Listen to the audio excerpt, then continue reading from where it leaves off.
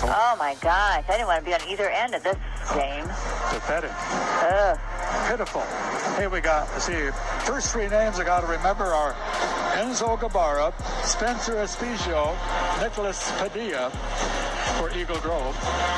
They have a lot of, apparently, Espanol people in Eagle Grove. In the state of Iowa, broadcaster Orrin Harris and his producer displayed their racism.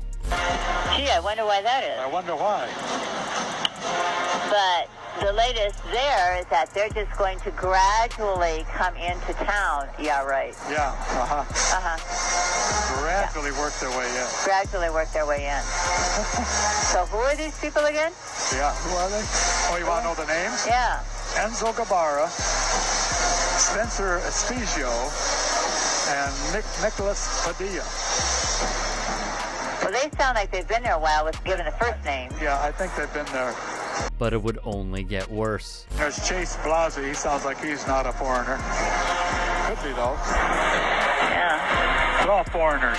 Exactly, all foreigners. They had as Trump would say, go back where they came from.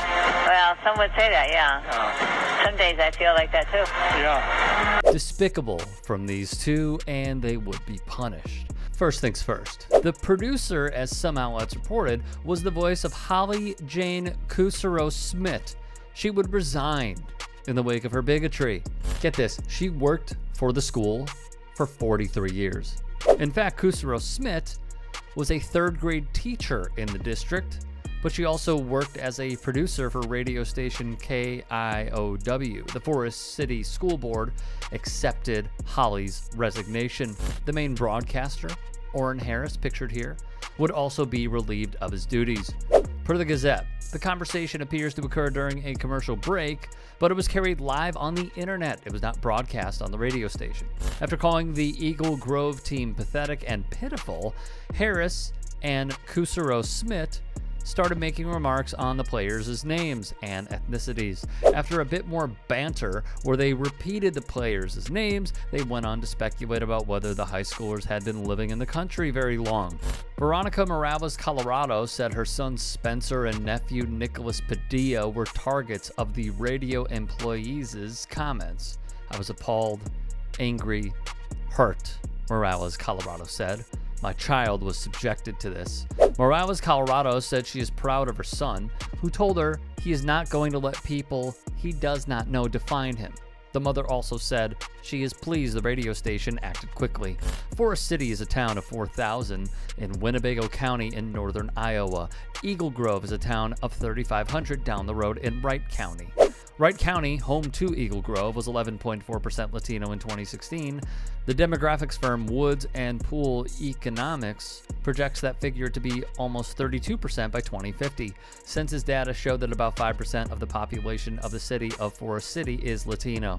Although this occurred years ago, considering local high school sports, it is timeless, but also is a valuable lesson that even though the broadcast may not be over the air, the online stream can catch everything from outside and inside the arena. The station's statement in response to the oustings would read in part, KIOW Radio has a long history of promoting and supporting student athletes, coaches, and schools. As a company, we take great pride in spotlighting the great efforts of our local citizens, schools, and communities, and we will demand that all company employees adhere to this policy. In the state, fans chanted Trump, Trump, Trump at Hispanic students as well. The incident occurred in Des Moines. The chanters were from Dallas Center Grimes High, which has a largely white population. Their school's team had just lost to Perry High School, which has a more diverse student population.